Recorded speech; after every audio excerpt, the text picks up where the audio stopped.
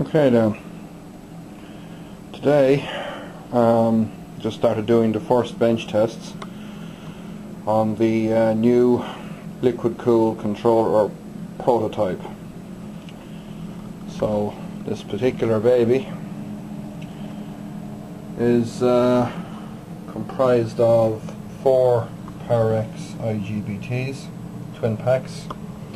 They're 400 amp 600 volt modules. We're firing their gates from a PowerX VLA 500K IGBT driver, and got the standard control board. We've done a couple of changes to that, and I've got my E46 BMW Hall effect pedal sending the throttle signal to the control board, and I've got a standard I've got my trusty 12 volt starter hooked up here. So we've also got our RTD Explorer software on here. I've just literally started doing some initial testing. So without further ado, I'm going to put this thing onto a tripod and we'll see if we can get some shots. Okay, now in this case we are feeding our starter from a 36 volt battery.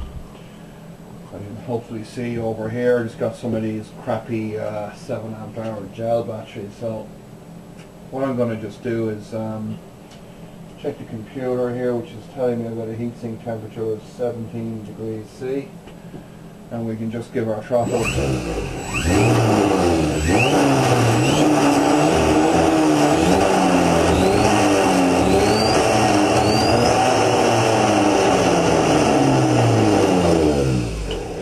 Serious juice. Now at a peak motor current there of 430 amps and battery current of just over 100 amps. So I'll try and zoom in on the oscilloscope here. I'm not sure if this is going to work. The old camera isn't exactly the greatest show. There we go. There we go. Now that scope is currently connected across the switch. So it's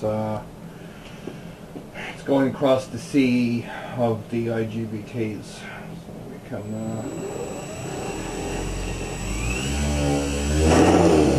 turn up the intensity a bit there, probably. Turn off that light, might make it a little bit more visible.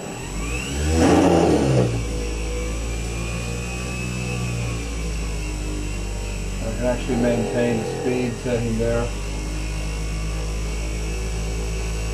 That is about 26 motor amps and about 3 battery amps.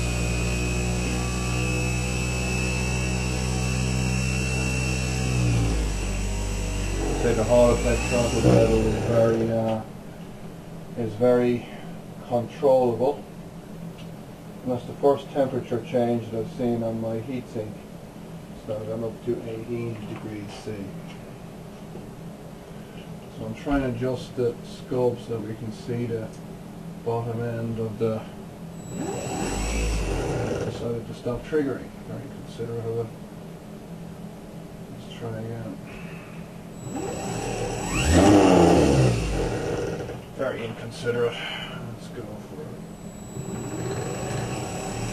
There we go. So we're getting a little bit of overshoot here. Did I say undershoot? Nothing crazy.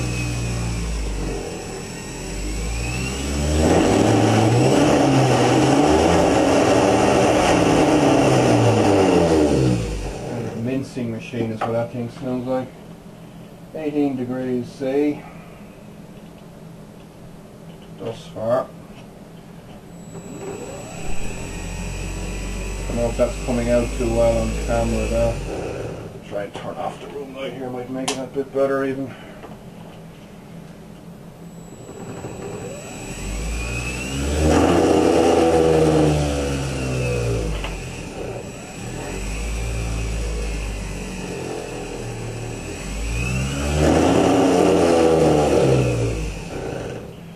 Actually seeing as much of the Miller effect with these drivers as I had been seeing before.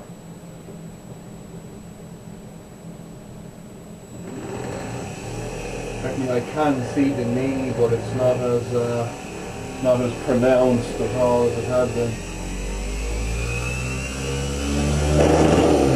The hand on this damn thing.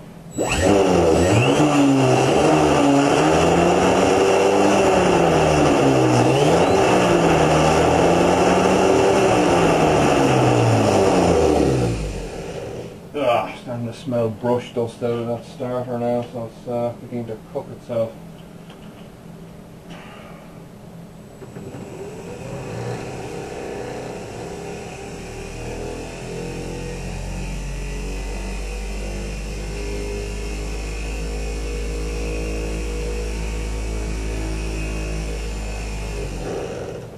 What I'm going to do is I'm going to change the scope so it's on the gate emitter of one of the IGBTs, and we'll see what that comes out like.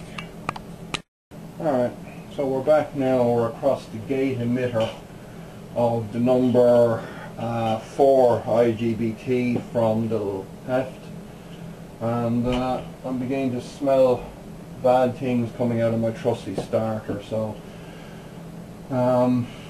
we will be upgrading to a hydraulic pump out of a fork truck.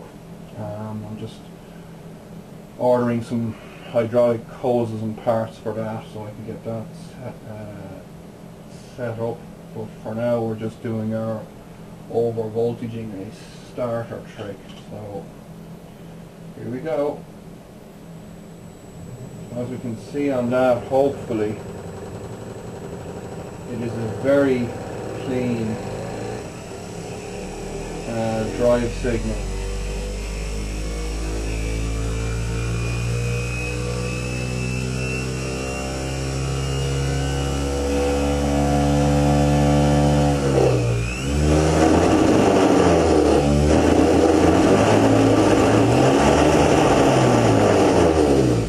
Oh, that's really starting to stink. Okay. And heatsink is at 19 degrees C according to everything I'm seeing on the computer, but that being said, I'm not seeing any kind of heat generation.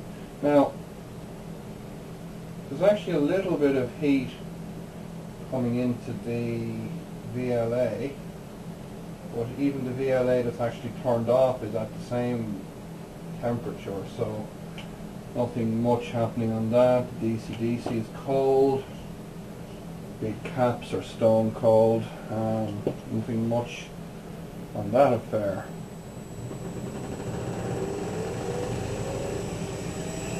My starter's getting hot.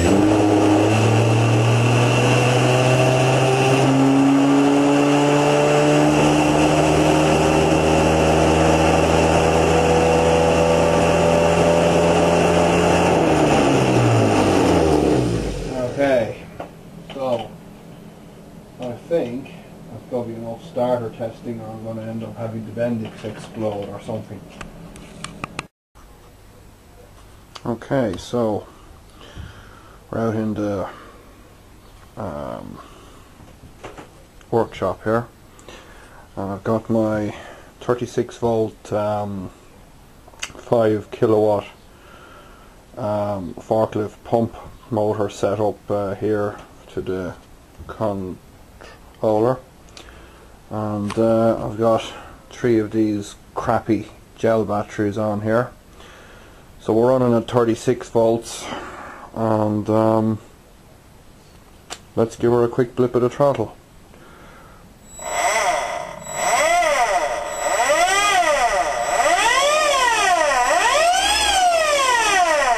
Okay, so let's see if we can get a bit of info here.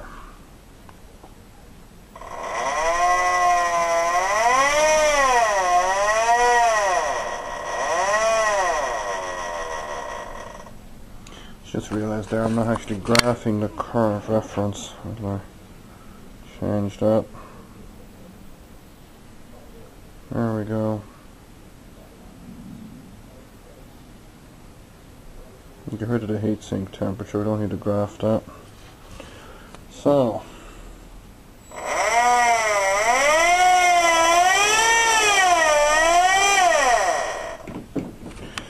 what I have to do is have to get some hydraulic components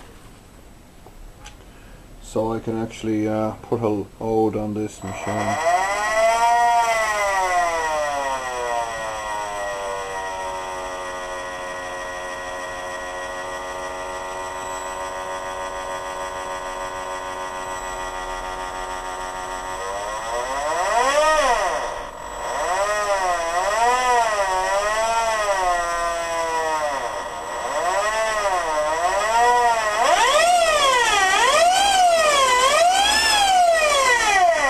Bits of dirt flying out.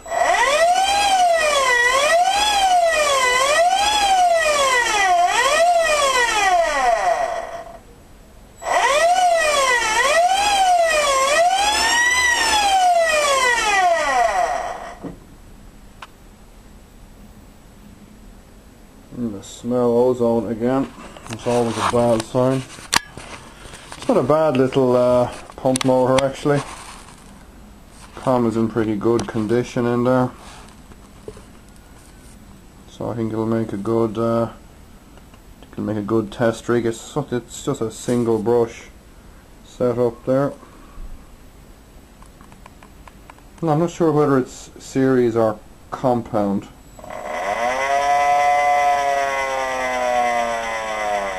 But unlike a lot of pump motors, it's got a fan here on the back, so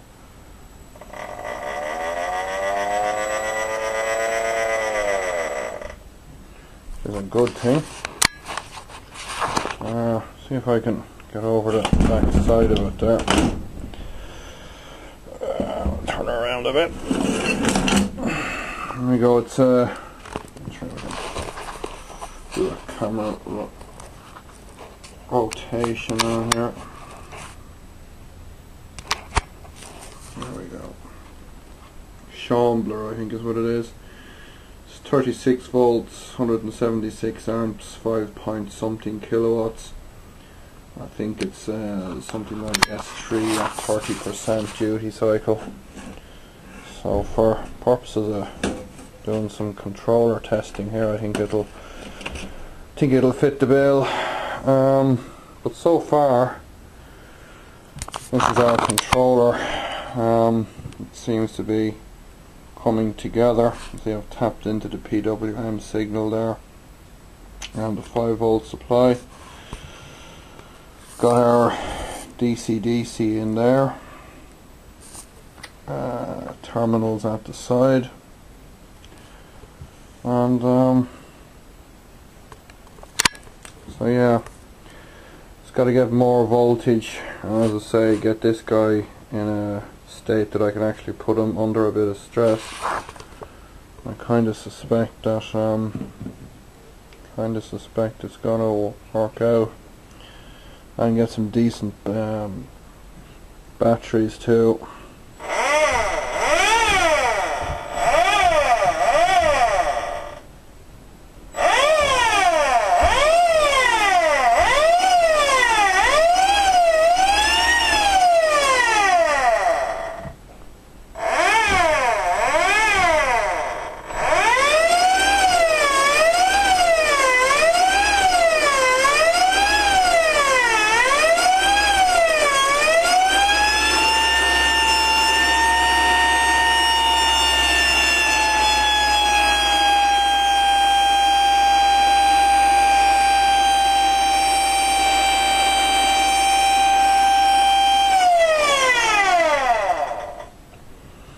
My batteries are about to quit, but after that